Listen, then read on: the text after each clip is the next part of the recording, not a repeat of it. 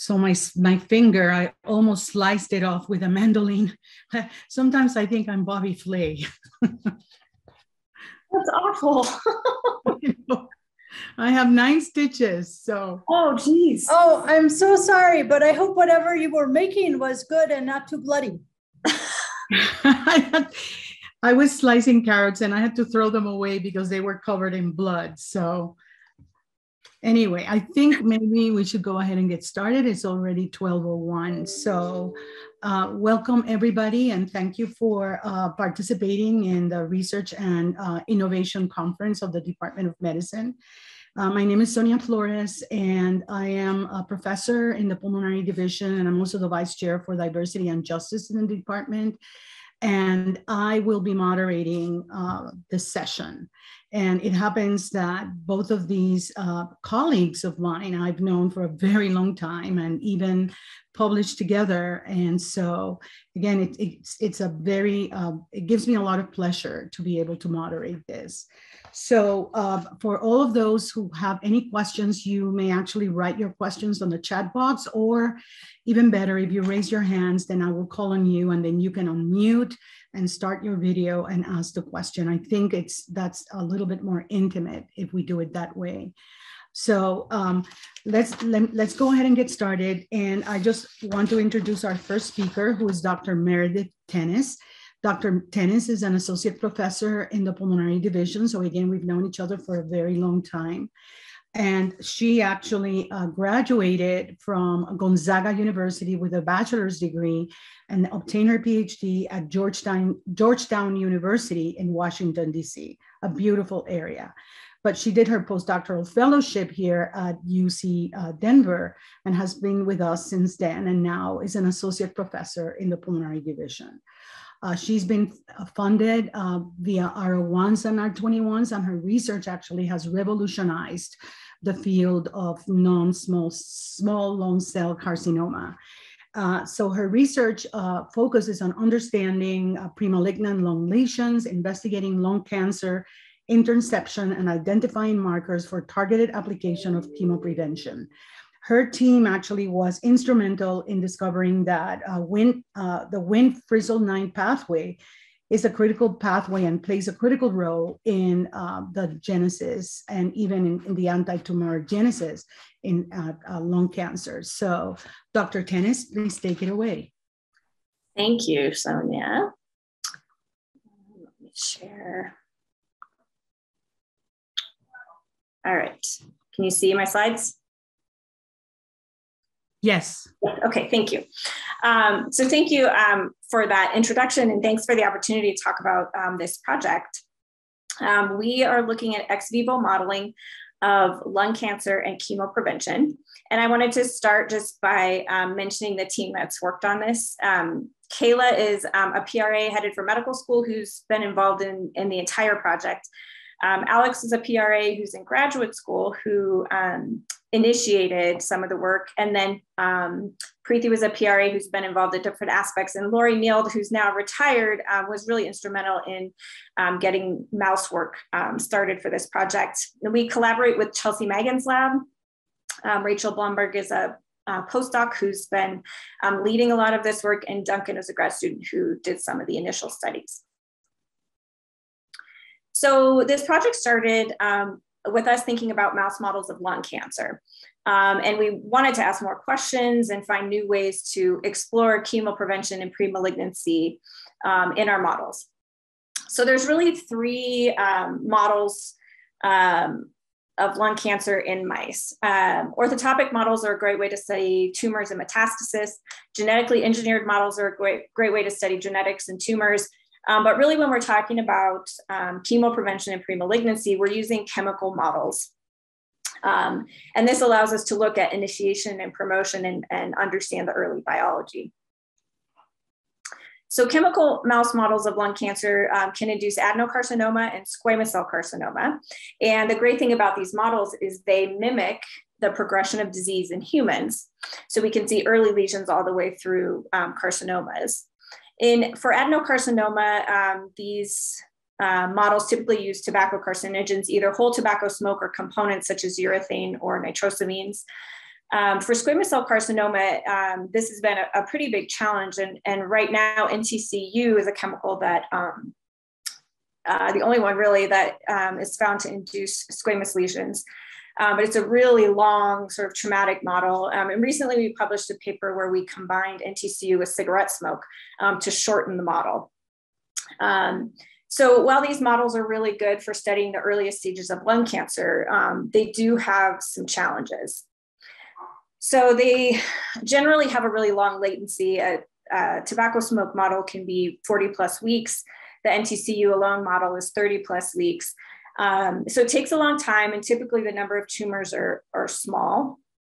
There's a lot of variability depending on mouse strain, mouse handling, and then even chemical lots can sort of change the outcome of your study. These can also be very stressful for animals and technicians, both because of the length and also, some of the studies require daily application of chemicals, which can be stressful. When we look at chemoprevention, if we're interested in screening chemoprevention, because of the small number of lesions or tumors, it requires a lot of animals. And then when we want to look at mechanistic questions, it can get complicated with different transgenic or knockout models on top of chemical carcinogens. So in order to address some of these challenges, we started thinking about a precision cut lung slice model.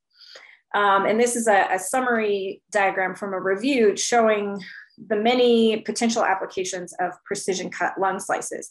We can model different diseases, look at disease mechanisms, cell-cell interactions. You can molecularly profile the tissues, and you can also look in for secreted components in the media of the cultures. And you can do this in pretty much any species that has lungs. And so we're particularly interested in mouse and human tissue. So it's a simple example of how this model works. We have either harvested lungs from mice or pieces of resected lungs from humans that's filled with agarose so they can be sliced on a vibrotome. And then they're put into culture where they can be treated with drugs, they can be transduced. A lot of different manipulations can occur in culture. And then when the culturing is done, the tissues can be used for protein extraction. They can be fixed. You can do all different kinds of cell health assays. And then you can also extract nucleic acids and do PCR or sequencing. For an example of what this looks like in real life, this is from our mouse tissue where we have the lungs extracted from or harvested from the mice and then filled with agarose. We make 500 micron slices with a vibrotome. And then for our purposes, we wanted to create a more uniform piece of tissue. So we use a 4 millimeter biopsy punch. And this allows us to get about 20 to 30 punches per mouse. And then each punch is cultured in its own well and can be subject to different conditions. So thinking about PCLS for lung cancer, it could be very useful because PCLS can maintain the structure, metabolism, and all the cellular components of the lung. But very few studies have been done in lung cancer with PCLS, and those have really been limited to tumors. So there are a couple studies that resected human tumors and looked at whether they could deliver drugs, and then looked at T cell motility within the tumor. And same with mouse tumor lung tissue, where they compared slices to in vivo tissue and tried delivering different drugs to tumors. So we're interested at the beginning in comparing our PCLS cultures to historical data from our in vivo models. So initially we looked at just normal wild type mouse tissue. This is an example of an H&E showing what the tissue often looks like. And then we can measure viability with a Presto Blue metabolism assay.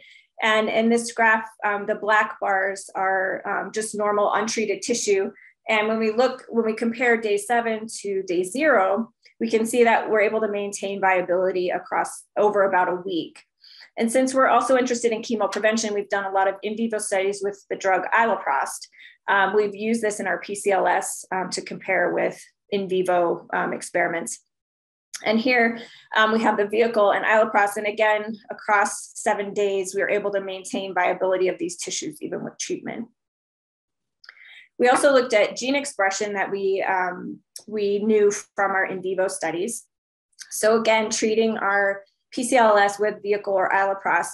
And iloprost is known to increase expression of epithelial genes and decrease expression of mesenchymal genes. And so here we saw in our PCLS, we did have increased expression of E-cadherin with iloprost treatment and decreased expression of mesenchymal genes.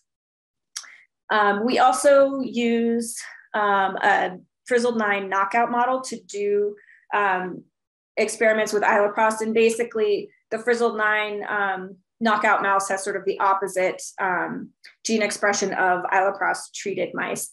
So in our PCLS that came from wild type compared to frizzled 9 knockout mice, we saw a decrease in E-cadherin and a slight increase in snail and vimentin. So we know that we can measure gene expression and that it's comparable to our in vivo models.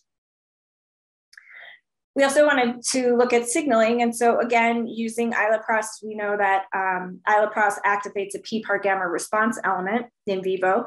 And when we measured activity of the PPAR gamma response element in the PCLS with iloprost treatment over 6 days, we saw an increase in activity. We also treated our PCLS with LPS to look for an inflammatory response. And in both our wild type and frizzled 9 knockout mice, compared to our control, we saw an increase in gene expression related with LPS-induced inflammation. So we also think that we can measure signaling that is parallel to what we see in vivo. So another sort of angle that we were interested in was looking at premalignant lesions that were induced in vivo and seeing whether those tissues responded the same as we would expect in vivo. So we treated mice in vivo with urethane to induce an early adenocarcinoma lesions. And then we sliced the lungs and ex vivo treated them with vehicle or iloprost. So what you see here are saline in vivo, urethane in vivo, vehicle or ilo ex vivo, and vehicle or iloprost ex vivo. And when we look at viability, we see a little bit of a dip here, but still maintains over 50% viable cells in the culture. And then we also looked at the PPAR gamma response element activity, which typically we see decrease with urethane and increase with iloprost. This data was a bit more variable, but we did sort of see a trend to where iloprost increased PPAR activity. And then with urethane treated mice, we either had not a big change or a little bit of a decrease. But this is the beginnings of looking at hopefully premalignant lesions that are induced in vivo and then manipulated ex vivo. Since we're also really interested in chemoprevention agent development beyond our favorite drug, iloprost, we also put some other developing chemoprevention agents on wild type PCLS to see if we could maintain viability and measure expected downstream gene expression changes. And we did see a little bit of a decrease in viability with curcumin and budesonide. And again, these doses, we are extrapolating from animal studies. So it's possible that these are too high and that potentially we could maintain better viability with a slightly lower dose.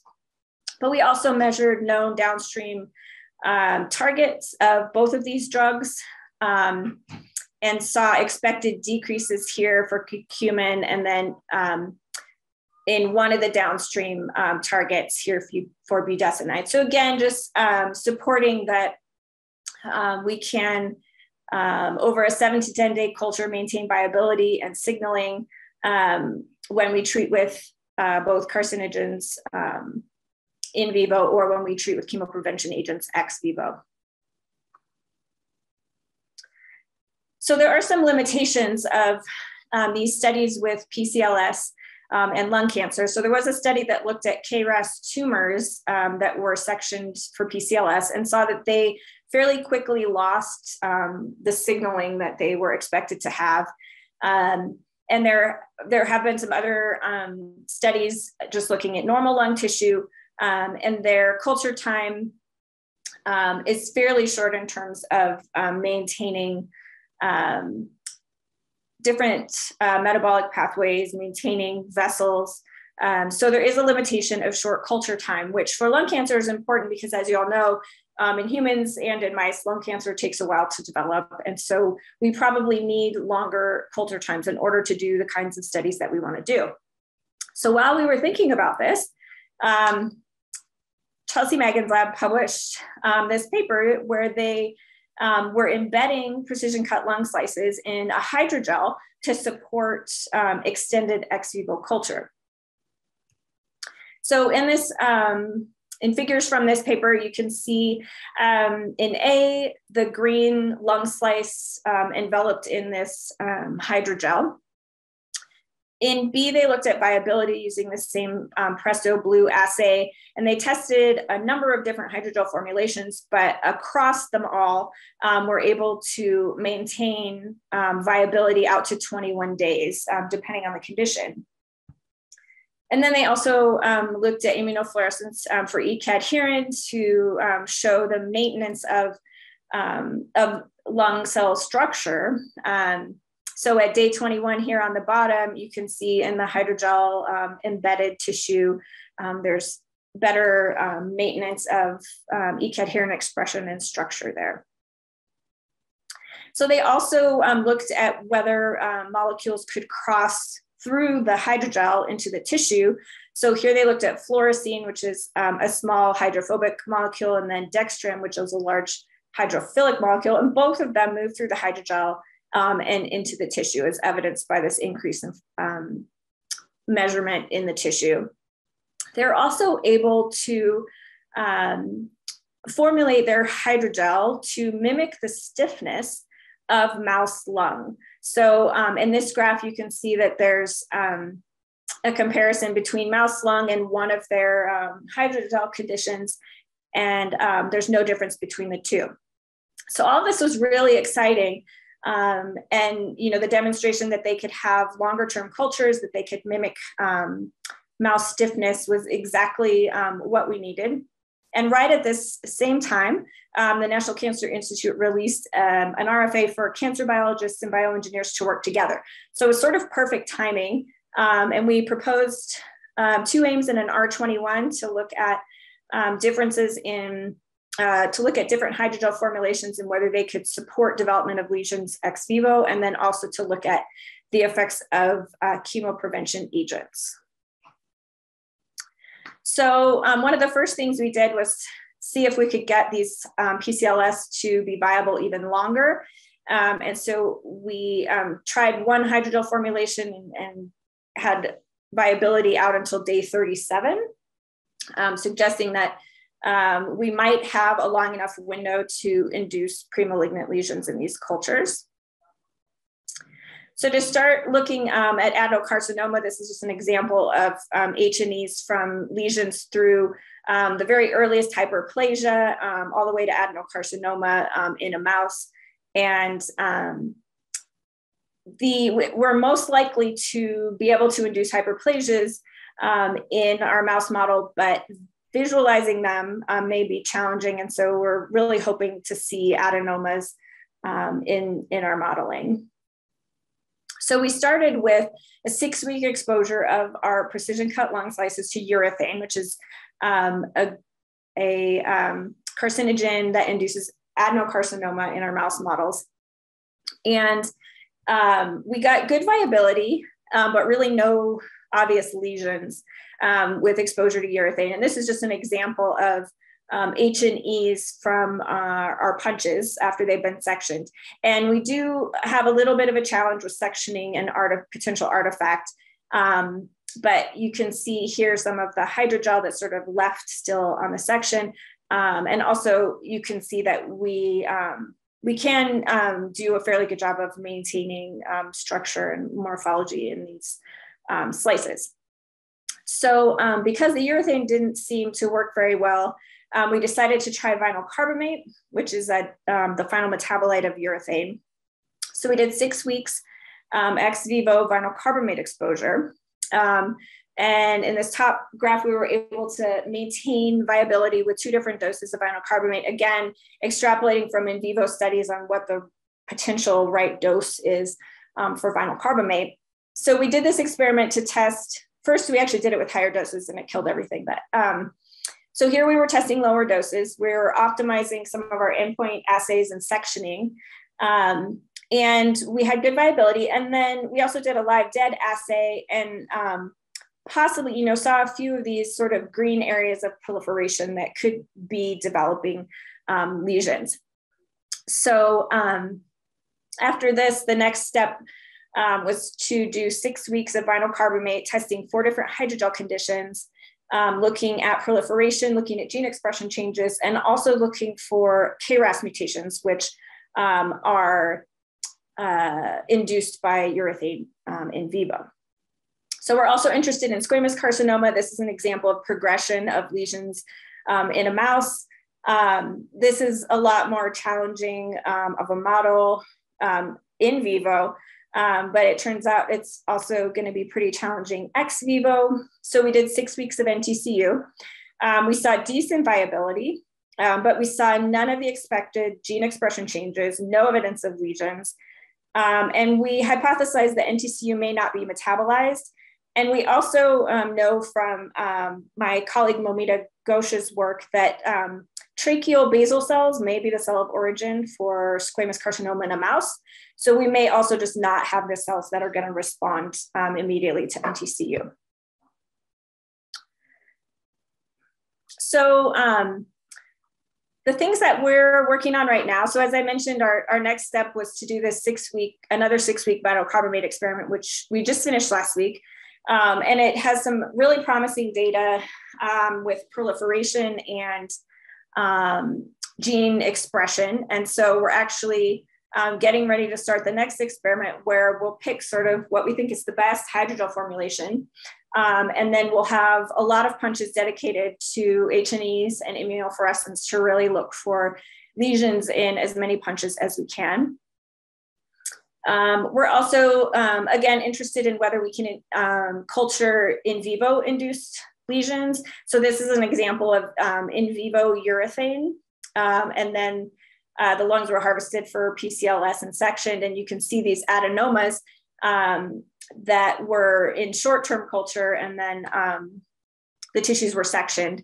So we think we can culture adenomas. We need to do this in a long-term out to 6 weeks and see, whether they're maintained, whether they grow or regress, if we can treat them with chemoprevention agents.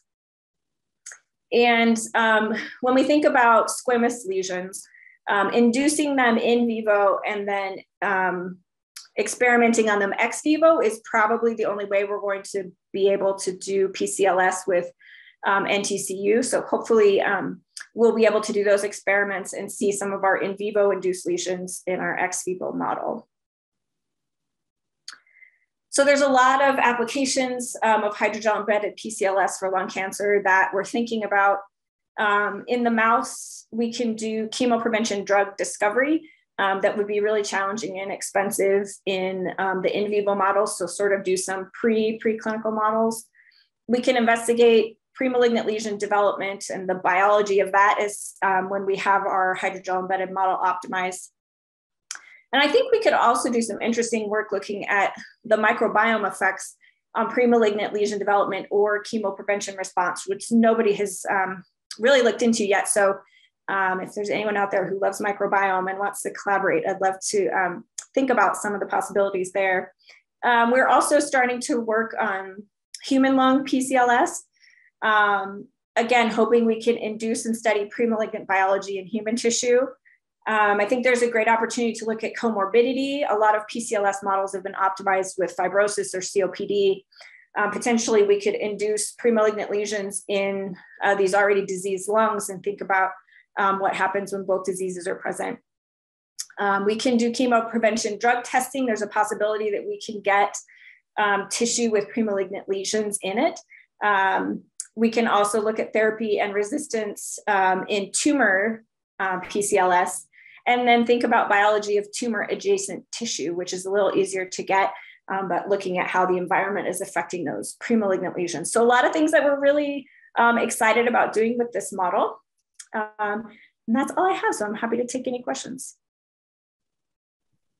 Thank you so much, Dr. Tennis, for that fascinating talk. And I'm glad to see that these precision cut lung slices actually can be used ex vivo to query a lot of what's happening in vivo. So I don't see if anybody has a question, but I always have Jane, a question. Sure. No, so, and I was going to ask a question too. So go ahead, Jane. Yeah. So one of the points that you made about mid-talk, and something that I'm really interested in, is the matching of the stiffness of the microenvironment that you've created. Can you talk a little bit more about how that allows you to bring out the real phenotype that you might see in vivo? Well, we know a little bit from the literature that the stiffness around around tumors, we don't know as much for premalignant lesions, but it changes in the lung. And so our hypothesis is that there may be a different stiffness, or we're also changing the collagen concentrations, and that, there may be differences in there that would be better at promoting a particular progression of a lesion or development of a lesion. And so that's sort of what we're testing with these different hydrogel formulations, is whether any of those are more likely to allow us to induce a lesion. So that's really what we're testing. Yeah, no, it's very exciting. And I think, all cells like where they live, and so it's really important to try to recapitulate that environment, and it's a really cool idea. Thank you, Dr. Reusch. And I have a question, Meredith. So I think it was one of your earlier slides when you were introducing the ex vivo model, where you're showing the viability by measuring metabolic activity. And I was struck by the fact that there seemed to be an increased metabolic activity after 7 days. Can you comment on that? What do you think is going on there? So that was with iloprost, and well, actually, it was all the conditions in that, and we do see some variability in the assay that we haven't been able to explain yet, and there may be unfortunately, some user differences in that assay.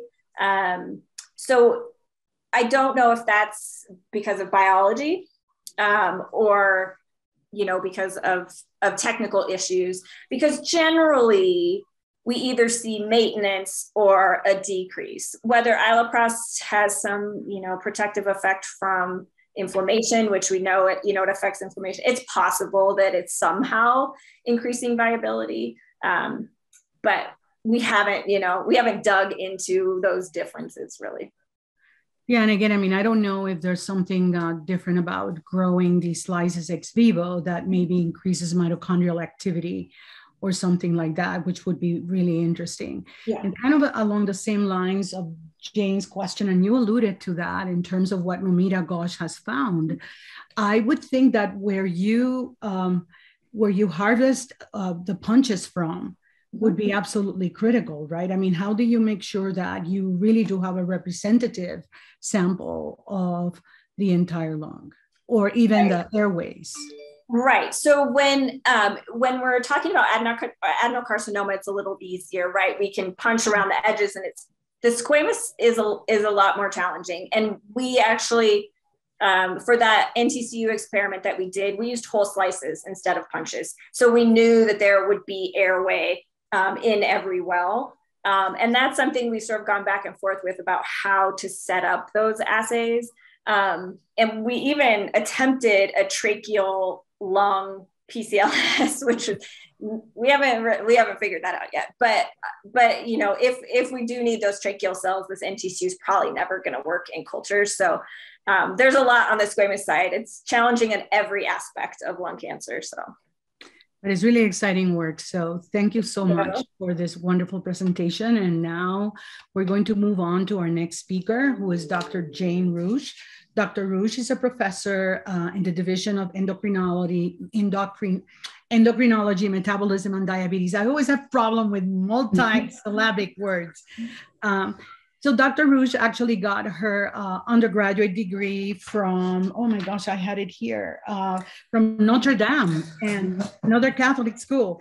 And she went to medical school at Northwestern and the University of Minnesota, but then she moved here, and her professional career actually has been spent here. And so we're so lucky to have her. Her research is, the focus of her research is identifying cellular and molecular mechanisms like mitochondrial dysfunction and the blood vascular inflexibility that limit resilience in diabetes. And I have to say also that she has been the co-director of with Judy Regensteiner of the women's health program here. And she's the consummate physician scientist. Again, and when I worked with her many, many years ago, I mean, she really was very much engaged in a lot of molecular studies, but she's gone all the way from very basic research to actually clinical translational aspects. Again, incredibly illustrious career, a lot of recognitions and honors, too many to mention. So again, it is my honor to introduce Dr. Reusch. Jane, take it away. Well, so thank you, Sonia, and it's my pleasure to be able to be part of this really important conference where we talk about the research that people are doing on campus within our Department of Medicine. And I've got a couple logistical things to try and get myself out of the way here. And I'm going to take a bit of a different pitch today because the body of work that I've been working on with so many colleagues over the last 25 years here on the faculty has been doing something that we all talk about, but sometimes we don't talk about what we mean by it, which is to use translational research to ask big questions. So the big question we're addressing is the mechanisms of exercise intolerance in diabetes. And diabetes is very important because even from the time in 2018, when I was president of the American Diabetes Association, when there were 30.3 million people in the United States living with diabetes, it has increased to 37.3. So we really need to understand what's going on. And the first aspect I want to mention about translational research is that in order to ask questions that move from bedside to bench to back again, you need a diversified research funding portfolio. When you first have an idea of how you might repurpose an existing mechanism, you might use an investigator-initiated trial support. Later, when you have sound preliminary data and a very big question, then you will be able to secure NIH or VA funding. Always you want to be leveraging the associations that are interested in the questions that you're asking. For us, that's the American Diabetes Association, the American Heart Association, and the Juvenile Diabetes Research Foundation. And when you do team science, you need an incredible village of collaborators, because particularly as a physician scientist who is an MD scientist without a PhD, though I have done years and years of molecular and cell biology and protein chemistry, I knew from the very to collaborate with clinical colleagues, as well as colleagues with expertise at the bench. And as my questions evolved, answering one question may move me to needing absolutely new techniques. And so I would need to establish newer collaborations where Jefferson Frisbee and David Wasserman and Zhengqi Liu are some of our most recent newer collaborators. So what is the big question that I'm trying to ask? So in a few decades long collaboration with Dr. Judy Regensteiner, who is the director of the Ludeman Family Center for Women's Health Research, and an anthropologist and expert in exercise physiology, She came to me in the mid-90s and said, I really want to know if diabetes is interfering with functional exercise capacity.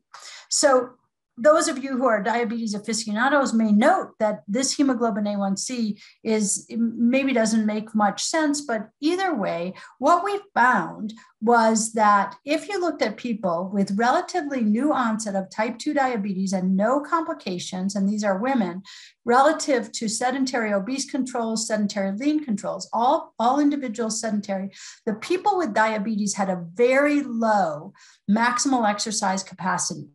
And even after 4 months of exercise training, the people with diabetes had a similar low level of exercise capacity to obese control subjects who were sedentary. Now, at that moment in history, I wasn't so sure that most of my patients might exercise to maximal exercise capacity. Right as we were publishing this work, one of many studies came out demonstrating that if I measure your functional status at day 1, and this is 1,400 healthy men, and follow your mortality over the next 15 years, people with low level of functional exercise capacity have a higher mortality by a very substantial 30% over 15 years. And these are not old men, these are younger men. Similar data were presented with people with diabetes from this same group. And as we were further exploring this phenomenon, what we found is that women will always have a lower maximal exercise capacity than men, but women with diabetes had a greater decrement, and women with diabetes suffer more cardiovascular complications than women without diabetes, even in the premenopausal age group. So this seemed to us to be very important.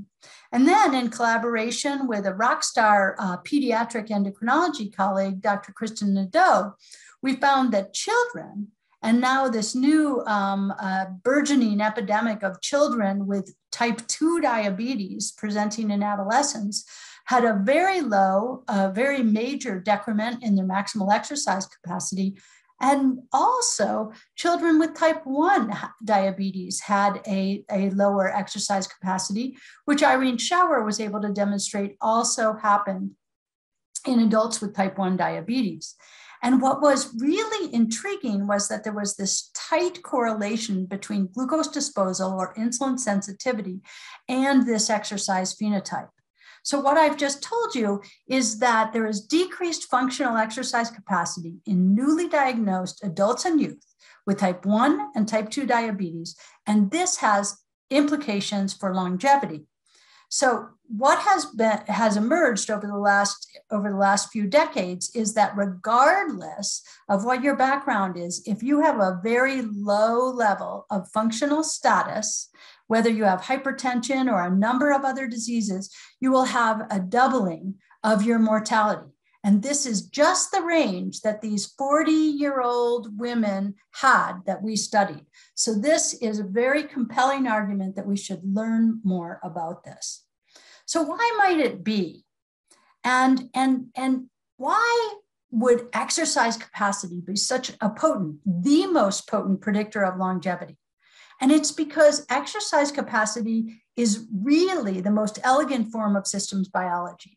When you present a stress to a whole organism, then the lungs and the circulating blood and the heart and the skeletal muscle and the organelles within the heart, lung, and skeletal muscle all need to be able to respond to that exercise stressor with an integrated response. So if you have a hiccup at any place along this comprehensive system, you may have decreased functional status. And that is why this represents a composite of health and, if it's low, risk. So the questions that we're asking are, what are the physiological mechanisms leading to decreased exercise capacity in diabetes? And what I really want to highlight for you today is the idea of how we used a translational approach to get at this question. So we used people for our initial observation, then we went to cells, animal models, and back and forth. So we had this observation that glucose disposal or insulin sensitivity correlated impeccably with exercise capacity in people with and without diabetes, but these are actually data from children with diabetes. So we said, well, if that's true, can we use an insulin sensitizer? And at this point in history, we chose rosiglitazone. And we found that when we compared women, again, with and without diabetes, both with diabetes versus a placebo, the people treated with the insulin sensitizer improved their functional exercise capacity. This seems like a holy grail, a pill for exercise.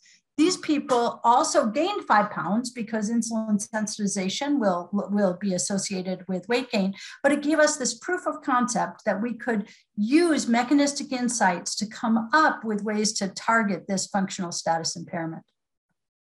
So how would it work that insulin sensitizing might improve this? Well, as Dr. Flores noted, I was a basic scientist and cell biologist solely, actually, for the first 10 years of my time as a physician scientist. And so we went to the concepts of cell biology. So insulin action acts through AKT and the PI3 kinase pathway. This is the pathway that's specifically disrupted in diabetes. And exercise acts through the AMP kinase pathway and is modulated by NAD. And both converge on nitric oxide synthase. So nitric oxide synthase will vasodilate blood vessels. It's the classic thing you give, generates nitric oxide. And so that is very potent for getting systemic blood flow going. But one of the things that was discovered right around the time we really began to try to unravel this was that nitric oxide is a potent upstream regulator of PGC1 alpha and one of my favorite transcription factors, CREB, and these are regulators of mitochondrial biogenesis. So not only might nitric oxide synthase be modulating mitochondrial function and dynamics, but it may also modulate blood flow. So we thought this is a critical thing because we know that in insulin resistance, nitric oxide synthase doesn't work. We then followed this with some animal studies where we either had deleted nitric oxide synthase or pharmacological inhibition of nitric oxide synthase. And we showed that same phenotype we'd seen in people, which I'm going to show you in a few other diabetes models on the next slide, which is that if I compare, this is a genetic rat model of insulin-resistant diabetes, we see a lower baseline response, exercise capacity, and a diminished overall response to exercise training, while they still have a response to exercise training. All right. Similarly, if we just age rats in a cage, we can create metabolic syndrome, and we have that same or a similar phenotype. So we thought we can use this animal model that at least improves its exercise capacity, but doesn't respond all that well from a molecular transducers of exercise benefit, and see whether targeting nitric oxide synthase might be something we could do. So if the target is nitric oxide synthase, what is a potential tool that we could repurpose? And as a clinical a diabetologist, I'm frequently using GLP-1s. GLP-1s target a G protein coupled receptor, which increases cyclic nucleotides and stimulates NOS. So it kind of gets around that blockage in the PI3 kinase pathway. And so we thought that these agents might converge to give you an adaptive response to exercise training. And what we saw was just that. If we looked at upstream regulators of mitochondrial biogenesis, AMP kinase, NOS signaling, and PGC1 alpha, we saw a fabulous response, and this is in the aorta. We saw an induction of a sort of composite of OXPHOS subunit proteins. But this is all in the aorta. We were interested in the aorta at the time, but what about exercise capacity?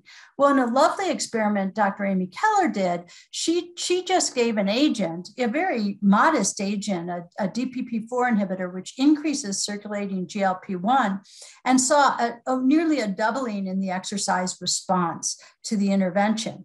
So we wanted to know if that was really going via GLP-1 itself. So Becky Scalzo did a set of experiments where she used a GLP-1 receptor antagonist and showed that same phenotype that we see in people, less baseline functional activity, as well as less adaptive response to exercise training. So we thought, well, this is exciting, we're on to it. And this is where being a translational scientist comes in. We took this straight to the humans in our partnerships with industry. And first we checked more about these rats, and we found that they had left ventricular hypertrophy when they were exposed to this, and it actually got worse when they exercise trained. We found that their pulse wave velocity or their aortic functional stiffness was greater. And in the animals that were exposed to the receptor antagonist, when they did exercise training, their arteries got more stiff as opposed to getting less stiff when the control animals were exposed to exercise. So we took this right to humans, and disappointingly, what we saw was that unlike the rosiglitazone, the GLP-1 targeting in people did not impact VO2 peak, but it did decrease parameters of cardiac diastolic dysfunction and vascular function. So we next said, okay, well, let's learn more about that cardiac and vascular dysfunction. Because as we think about the exercise stress, it presents a complex, challenge. And so we've got this systemic adaptation. We know that insulin sensitivity fits in, and we know that it requires a blood flow response. So how might insulin action and blood flow tie this together? So we came up with a model, which we now are taking directly in the next few minutes. I'm going to tell you about studies in human, where we looked at how type 2 diabetes leads to cardiac dysfunction, systolic and diastolic. Type 2 diabetes decreases insulin action and muscle mitochondrial function. But what all ties this together? So we decided to focus both on large vessels as well as on the capillary networks. And so I'm going to tell you the story that we evolved here in some really kind of cool human experiments. So we're moving from humans to cells to animals and back to humans. Okay, so here is the systems biology with exercise, the lungs, the heart, the muscle mitochondria. So Dr. Regensteiner is a courageous scientist, and she and Gene Wilfel came up with an incredible set of experiments where they said they invited people with early diabetes and control participants to come to the cath lab, have a right heart cath placed, and then we measured their pulmonary vascular wedge pressure while we had them come up to the clinical research center on an exercise bike. And we saw an increase in pulmonary capillary wedge pressure, which is consistent with increased left-sided pressures or diastolic dysfunction. But we were very interested, or I was specifically interested, in whether these are newly diagnosed people with diabetes. Is this more about the blood flow or the heart muscle dysfunction per se? So we used a sestamebe, a nuclear scan, where we looked at blood flow across the heart in response to this exercise stress. And the people with diabetes hardly improved their blood flow, and in some cases didn't. They didn't have any obstructive lesions. They just didn't have a great blood flow response or cardiac flow reserve to the exercise stimulus. Their cardiac output was not any different, but they did show us some systemic vascular resistance and increased blood pressures. So we did the same kind of an approach in the skeletal muscle. So we said, okay, well, we have Doppler to measure blood flow. We have near-infrared spectroscopy to measure capillary blood flow. We have muscle biopsy where we can measure oxidative capacity. And we also have MRI where we can measure in vivo oxidative capacity. So in collaboration with a group of incredible people, Melanie Krieggreen brought these strategies to us. And then we have Kristen Nadeau, Amy Hipsman, and Irene Schauer. And we take an individual and we put them in the magnet, in the MRI magnet. We have them push down on the pedal for 90 seconds. They let up. And what happens when they let up, we've depleted their high energy phosphates. And then we measure the rates at which they can recover their high energy phosphates, ATP and phosphocreatine. And the MRI gives us this spectra. And this is the spectra we get. This is the depletion of the high energy phosphates, and this is the recovery. And what we found, as had previously been reported in older and more complicated people with diabetes, is that in people with diabetes, uncomplicated, we saw a decreased phosphocreatine production. It was longer to turn over from that ADP to ATP, and overall oxidative phosphorylation and Qmax, which are calculated values, were decreased. In some experiments that I won't show you, we did a muscle biopsy. We measured the mitochondrial respiration in those muscle biopsies. And there was a slight numerical difference, and some of the mitochondrial enzymes were slightly down, but the fiber types were not different. And it was a pretty modest mitochondrial effect in the skeletal muscle. So we asked the question, well, is this all driven by the muscle itself, or might this be similar to what we saw in the heart, where it may be more about blood flow? So we took advantage, and this is one of those times when you think of a crazy experiment and it just happens and it works, which is we thought, well, we live in Denver. People have a somewhat low oxygen tension, and particularly in the muscle. And if we give them supplemental oxygen while they're in the MRI machine, could we just front load with oxygen? And what we found was that we had an increase in oxygen available, in the oxygen tension within the muscle. And as a little hint that something might be amiss, we actually increased the tissue hemoglobin, meaning we slightly increase the blood flow by putting oxygen on. Now, that isn't what should happen if there's no deficit in oxygen, but this happened both in the obese individuals as well as in the people with type 2 diabetes. And what we saw when we then looked next, what we saw when we looked next was that only in the people with type 2 diabetes did, in the gray bar, putting oxygen on them, did that improve their overall mitochondrial assessments. So this suggested to us that people with diabetes may have an oxygen limitation, which is usually not seen until you have severe peripheral vascular disease or heart failure. So this was something, well, that seems like a target. We could train them, and we did in fact train them, and I'm not going to show you those data today. And we normalized this. We're able to increase, and there was a really lovely sex difference, which we can have Dr. Becky Scalzo come to this conference and talk about at some time in the future.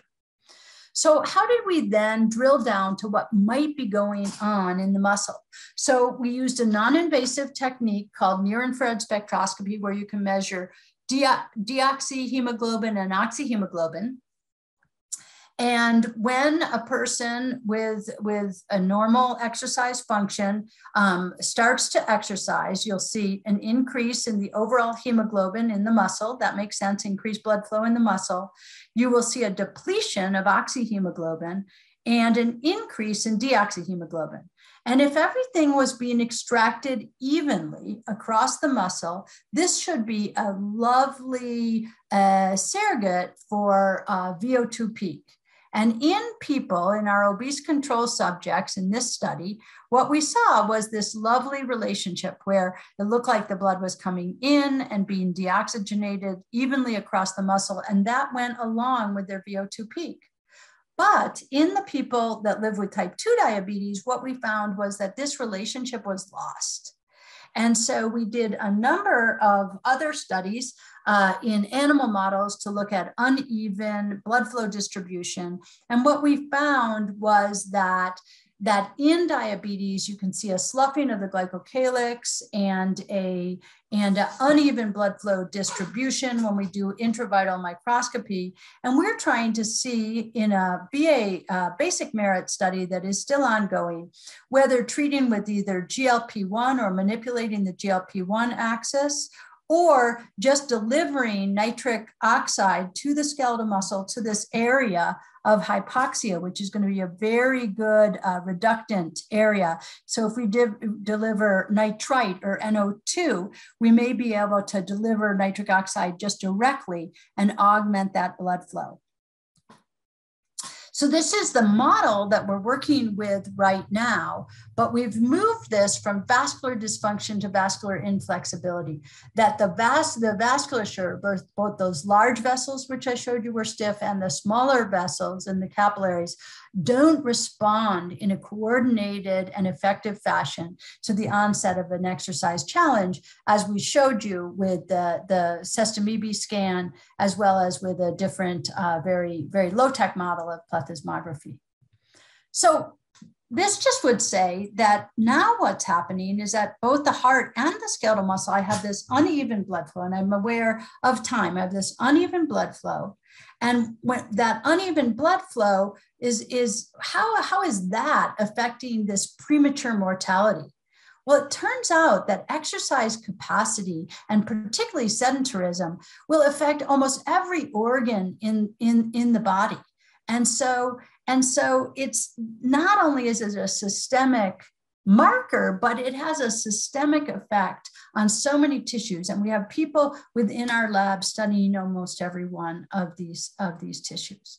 I'm going to close with just an exciting slide from, well, what can I do about this? So we have an exercise training study that we call the VA mixed study. I have dyslexia, so I'm not sure what the acronym stands for, even though it's my study with Dr. Regensteiner. And what we've done is 4D MRI cardiac imaging, as well as 2D PCI and 4D MRI imaging of aortic stiffness. And what we've seen is that compared to controls, both people with obesity and diabetes have a decreased left ventricular and systolic and diastolic volume, so a stiff heart that is also thick. They have aortic stiffness, and when we do exercise training, we can see improvements in the cardiac function as well as the aortic function. And so the model that we're working with right now is that this aortic stiffness may feed backward. This is a pulse tracing of what you would see in your aorta versus the ventricle, et cetera, and may give backward to create pressure on the heart, and forward to create pressure on the microcirculation in the end organs, muscles being what we're following. So I'm going to close here with our model that diabetes leads to cardiac dysfunction and skeletal muscle dysfunction, in part because of microvascular dysfunction, which we have termed vascular inflexibility. That this is driven by decreased eNOS activity and insulin and decreased insulin action, and that exercise training can begin to reverse this. So once again, I'm going to thank all of the incredible team that I work with, and I think we have 2 minutes left for questions. Thank you very much. Thank you, Dr. Reusch, for that fascinating talk. And I actually do have a question. And you remember way back when we were looking at oxidative stress in the aorta, blood vessels of type 1 diabetic mouse models, that one of the culprits that we were looking at was NADPH oxidase. So my question to you, I mean, you talk about decreased eNOS, but as you know, when superoxide reacts with NO, you actually can also deplete the NO. So do you know what the state of NADPH oxidase is in type 2 diabetics? So it is increased, although it's probably not the main pro-oxidant in that situation.